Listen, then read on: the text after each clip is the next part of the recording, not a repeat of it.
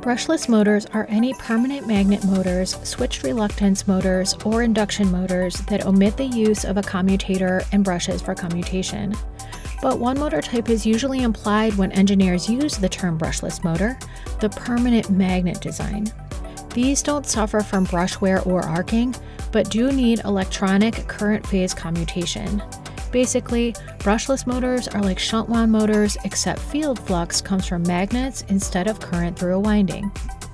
Brushless motor designs incorporate one of three magnet types. Ferrite or ceramic magnets are relatively weak but common because they resist demagnetization and corrosion, plus they're low cost. Ceramic magnets only work to 250 degrees Celsius, though magnetism returns when they're cooled back down. Warning though, running at -20 degrees or colder can spur permanent loss. The other two magnet types in brushless motors are rare earth types. Samarium cobalt magnets excel in hot applications, and neodymium magnets find use in industrial brushless motors as well as motors in electric cars. Low coercivity neodymium magnets can lose strength at above 80 degrees, but some variants survive up to 220 degrees Celsius. One other drawback is that neodymium magnets can corrode and then crumble, so these are usually treated with a protective coating. Note that there are some naming convention caveats. There are permanent magnet motors with brushes for mechanical commutation, and these are commonly called PMDC motors. Brushless DC motors have permanent magnets, so they're technically synchronous motors, but run off AC from a DC bus and electronic inverter. Brushless DC motors don't run directly from AC lines.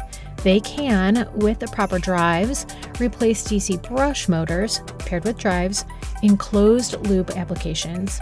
Some engineers argue brushless DC motor is a misnomer. To be clear, brushless motors with armature or stator magnets exist and are powered by current to the rotor through a commutator, but motors with magnets on the rotor are far more common. With the ever-falling cost of electronics, today's permanent magnet brushless motor drive systems are often less costly than comparable brush motor systems.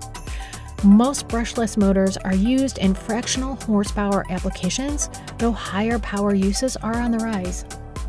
Output torque in brushless motors is proportional to stator current over the motor's speed range.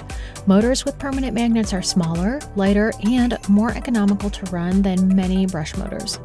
While brushless motors come in single-phase and two-phase variations, three-phase motors are far and away the most common. So let's take a closer look at these. One simple way to control brushless motors is with trapezoidal commutation. Here, current is metered through the motor's phases two at a time, with the third unpowered. Hall sensors track rotor position and enable the switching between phases in the correct sequence. The main limitation is that the phase current vectors can only have 6 discrete directions.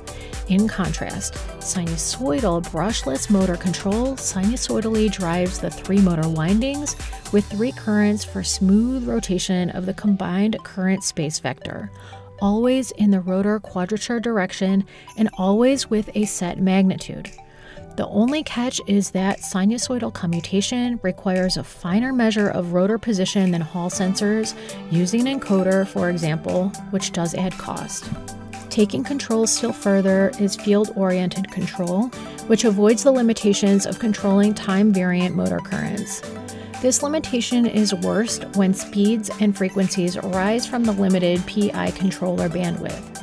Instead, field-oriented control directly commands the current space vector in the DQ or direct and quadrature rotor reference frame. Ideally, that's a vector fixed in a direction, aka quadrature, relative to the rotor's magnetic poles, no matter the rotation. The current space vector in the DQ reference frame is static, so the PI controllers run off DC instead of sinusoidal signals. This isolates them from time-variable winding voltages and currents, which in turn avoids controller frequency response limitations, among many other things. That way, the quality of current control is immune to the effects of motor RPM. For more videos like this, visit designworldonline.com/videos.